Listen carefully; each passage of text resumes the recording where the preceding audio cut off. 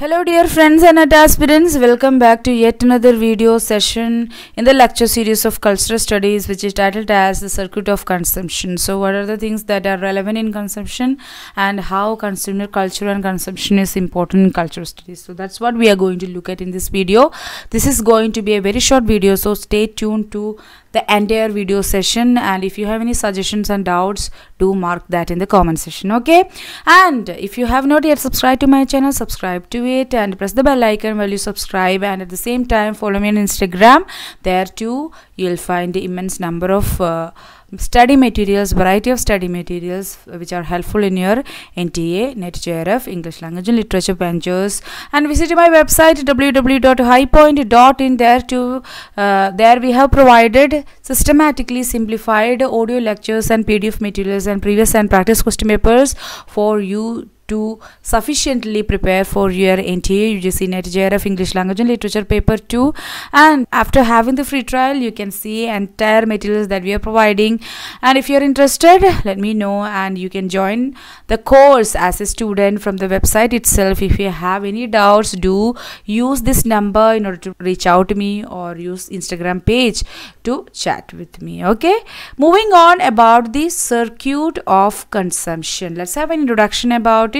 Consumer culture has its immediate site, the act of shopping. So what is the immediate site of consumer culture? It's the sites of shopping, or it's the act of shopping. That is the immediate site, immediate effect of consumer culture. Your act of shopping, and from where and what and how you are buying, that shows your consumer culture. Okay, in simple terms, consumption and marketing are said to include 4 P's: product, placement, promotion and price. How this consumer culture is important in cultural studies? Because the consumer patterns will create an identity for a certain people, a social group, and collectively that will form a lifestyle, and lifestyle is again related to identity and culture, the way in which they are designing, they are living their lives. So lifestyle is about that we have seen already in the previous video. Lifestyle is about living the everyday life in a certain way by consuming certain products. Okay, consumer culture is important in cultural studies in terms of identity, in some terms of consumption, in terms of production, in terms of representation, etc. So in consumption and marketing, there are 4 P's, which are the product, placement, promotion and price. The right product has to be made and on offer. Okay, so on offer means it is not only about 40% offer and all, but you need to present your product in such a way as an offer. Okay, and the right product need to be created, and product need to be selected, or has to be made in order to sell it. It must be placed in the right location in order to catch the eyes of the consumer. So suppose you have a very good product, very nice and quality product, but you have placed in the wrong location where people are no more interested in that product, no more needed of that product, then you have chosen a wrong place for the product that you have in order to sell it out. But you need to place the right location, place the product in the right location in order to catch the eyes of the consumer. The product must be marketed and promoted suitably. It's not only if only you market your product properly, suitably, then only the product will get the eyes of the consumer in the right location with the choice of the right product as well. The price of the product should be attractive enough for the consumer to acquire the product. The price of the product must be also attractive for the consumer to see this product and also acquire this product, buy this product. Okay, so the 4 P's are aligned with the modes of selling. So in everything related to this product, these 4 P's are considered. Selling, what product that you are selling, where you are selling, what kind of product promotion and marketing are doing there. Identity, what is the product identity, what is the location as far as whether the product of the identity and the social identity are matching.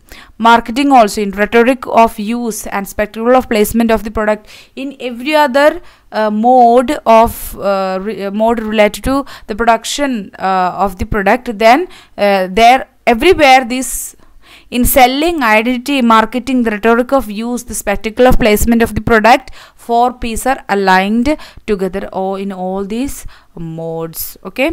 Now, the alignment is clearly a temporary relationship forged for profit or marketing, but which is based upon and drives consumption patterns, questions of lifestyle, the changing nature of the economy, and the profile of companies.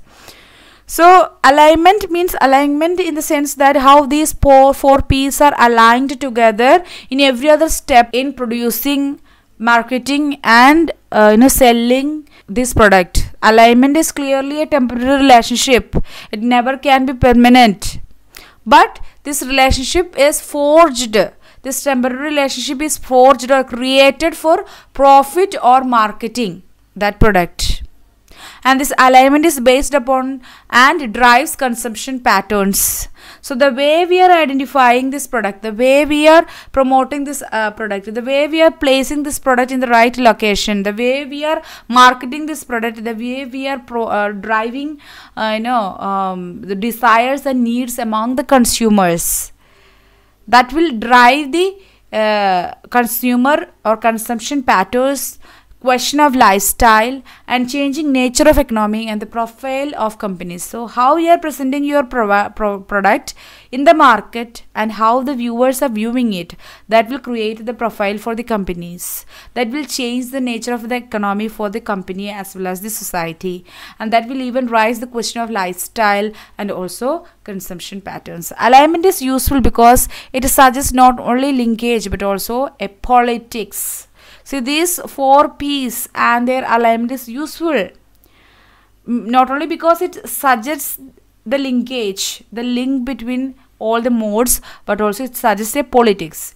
In the case of consumption and consumerism, it suggests linkage between production, distribution, and rhetoric and material culture. So in the case of consumption and consumer culture, consumerism, it suggests linkage between. So this alignment will suggest linkage. Alignment means an alignment of 4 P's that will suggest the linkage between production, distribution, rhetoric, and material culture. So according to these 4 P's, production, placement, and what are the 4 P's? See, product, placement, promotion, and price. These 4 P's, they will suggest linkage between their right alignment will suggest a linkage between production, distribution, rhetoric, and material culture. About the circuit of consumption, we will have further, about the elements in the circuit of consumption, we will have further videos followed this video in the lecture series of cultural studies. So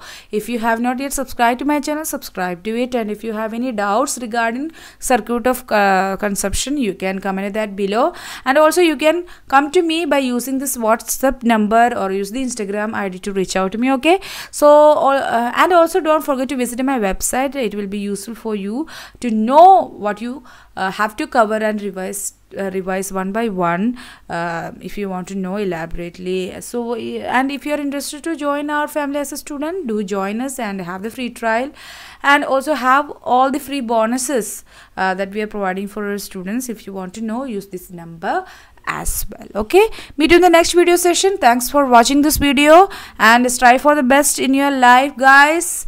Stay tuned to High Point and be happy. Tata. Thank you.